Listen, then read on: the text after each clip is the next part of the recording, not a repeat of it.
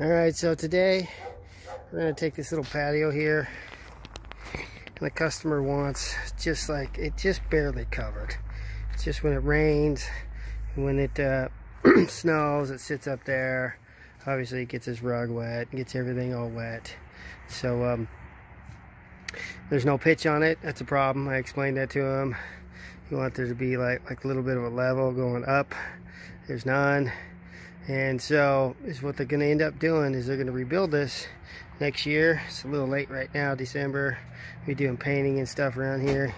It's actually a nice day around here. Yeah, this is in Green Acres, Washington, northeastern Washington. Beautiful. But so temporarily is what we're going to do is put a little plastic roof on there. I'll stop probably 90% of the moisture. So we picked up these panels here for them. You can see we got these right here. I'm going to set them up on these little stands just to make it easy so I can work on it. You can see these. I bought these at Home Depot, these little centipede stands.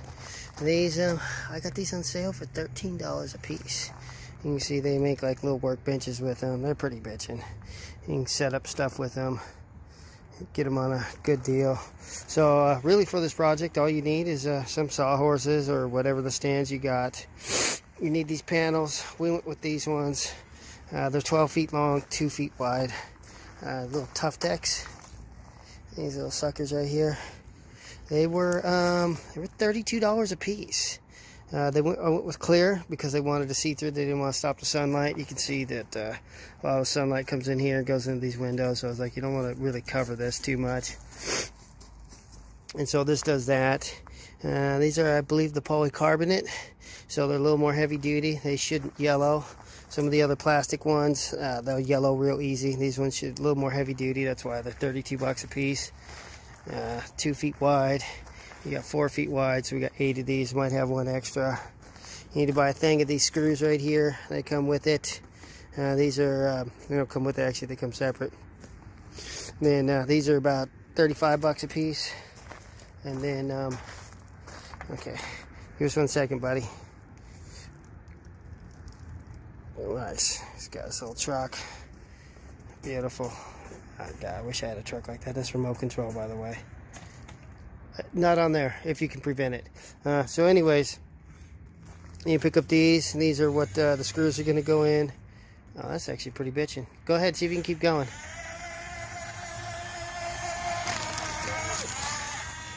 Nice. Does it go backwards?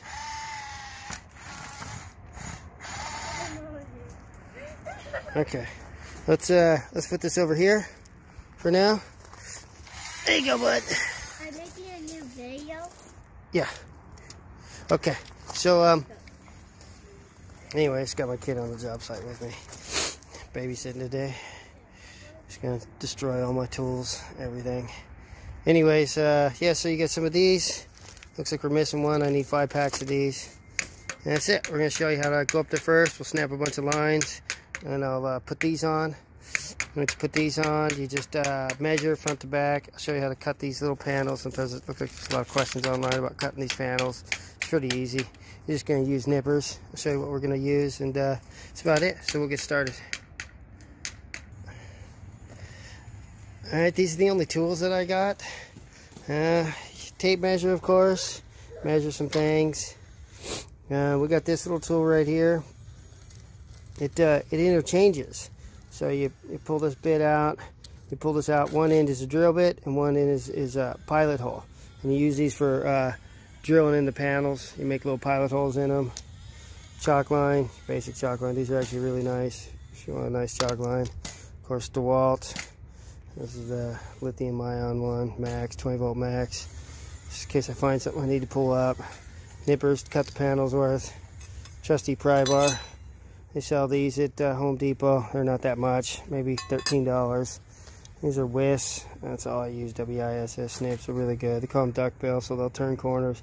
That way you don't have to buy left or right. They got ones that go left, ones that go right, and ones that are round. And then you get these ones, and they go left, right, or straight. Why not just get the ones that do everything? That's it. I'm going to get started. I'll head on up there. We'll go from there. Okay, I got the first panel up. And I'm going to show you what and give you all these things. These first thing you end up doing is putting on these little Tuftex things, square closure strips. You put them every couple of feet, you know, going all the way across. Two. You buy enough to do it. And as a matter of fact, on the back of here there are some instructions. And I chose to just do it one panel at a time to keep these nice and straight. And so that's how I ended up doing that. Cutting the panel, I simply just measured from back to front. Pretty simple. It's 113 inches. Boom. I got a Sharpie and dried it off. You just mark them all. And then these worked actually perfectly for cutting it. I bet you could even use household shears, just scissors, just maybe some heavy duty scissors. And that works just fine. And one more note, I don't know if anybody can answer this, but how is it that dogs always got to crap exactly right where you're working? I have no idea why they do that, but seems to never ever fail. So I'm going to cut one more panel. I'm going to pop it on up there, and then I'll go up top and I'll show you what I got going so far. That's it. There's the beast right there. Trigger. Big boy. Alright, one more thing I wanted to go over. There's a Sharpie I'm using for them, but I use these little tiny nails for setting these things in place so that they don't move, because they tend to move around a lot. And the screws they give you are these suckers. I mean, that's just overkill. I never even tried it. So I went and grabbed a little picture framing kit that I had, and these little tiny nails. I'm going to put 3 in, 1 in the middle, 1 on the side, 2 in the ends, and that's it. And that helps hold them so that they just go nice and straight. Otherwise they start getting all crazy on you. So, hey, don't piss on that ladder. Thank God. One of the pieces been really important is I got this little piece here, because you got to drill pilot holes in each one of these. See, you can see that I have all the screws going in there, and each one of them has to have a pilot hole. So you get one of these little DeWalt thingies, and basically pull it up, lift the bit out, turn 1 inch over. There's your 1/4 inch hex head, which fits into the screw. That's 1/4 inch, and the other side is a little pilot hole. So you just keep flipping it over and pop it on in there, lift it up. It's real easy to use. You drill all your pilot holes, flip it over, put in your screws, drill your pilot holes, do your screws, and it keeps it real simple. So look at where we are so far. So I just put this one down. I didn't, I just screwed down the front. I'm gonna drill pilot holes. They say to do like every ribbed joint, but I'm not doing every one. This one's not going anywhere. Just doing like every other one. Seems to be totally fine. You start out at the beginning. You end up hitting the double lap right there. And maybe I'll put one more right here on this lap. And then they all just do the same and then double. So you might need 2 in these last 2 after you overlap them. But yeah, I'm just overlapping it just by 2 channels. 1.5, whatever it is. You can see the overlappers right there. It's plenty. I know there's no pitch to this thing, but it will help. It's not going to just drip straight through. And these are solid panels, so far looks okay. Not too bad. Okay, so man, it's a beautiful day today. Unbelievable view from this backyard. Unbelievable. Okay, back to work. So, real quick little tip. I have like this smaller piece of panel.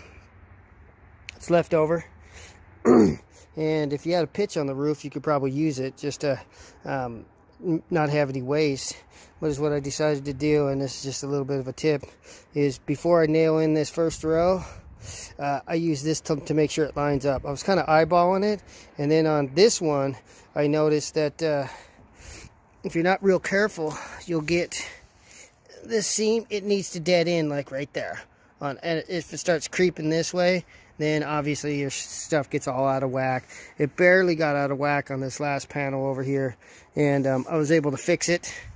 And So hopefully this will help you so you don't have that same problem. If you get a little piece of waste as you use it for a template. I know you guys are probably brighter than me and figured that out right away, but I'm a little slow. So anyways, yeah, that's how I'm doing it. The nailing pattern that I'm doing, they say to put nails on every one, but I didn't want to.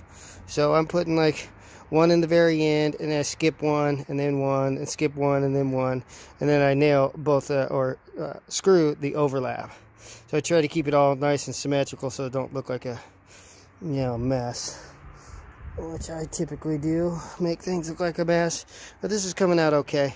So anyways, that thing helps out quite a bit to make sure that your rows stay straight and that you stay perfectly in that little channel right there. Okay, so we get this thing all wrapped up. Actually just in time. Sun is going to be down here in probably 30 minutes tops. It's gorgeous over here. So this is what it looks like from up top. We got it all set up. I had the hardest time with keeping these little foam pieces straight. There's a section here. Oh yeah, it's right there. That's just horrible.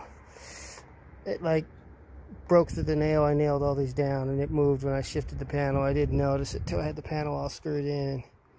So this last panel I overlapped 3 places just to get it to come out on the edge basically. So I got a factory edge there. I put all the cut seams up against here, up against this wall. It's real nice and tight. It's true, any water that comes straight down this wall can get behind here for now.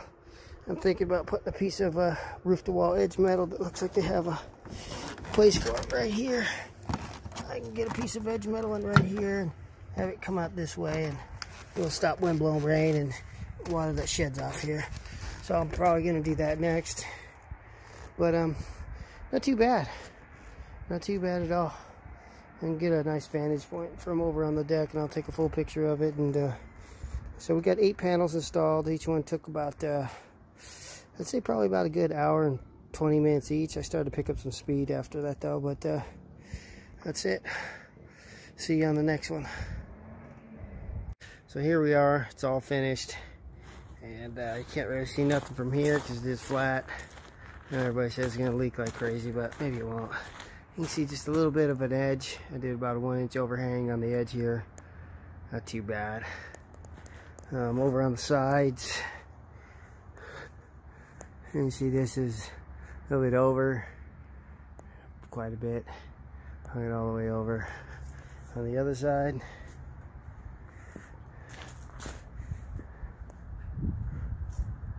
you see I made it even. Should have made it even on both sides. I thought this looked cleaner. Hindsight, as you know. I'm pretty happy with it from underneath. There's a little wet out this morning. No dripping, no anything. Lots of light still comes through. That's my favorite part about this. A lot of light comes through. Because this is, these windows down here, it's the only light we got going into the place here. And without it, I didn't want it to be darker. That's why I didn't want a roof on there. So let's go up. We'll take a quick look.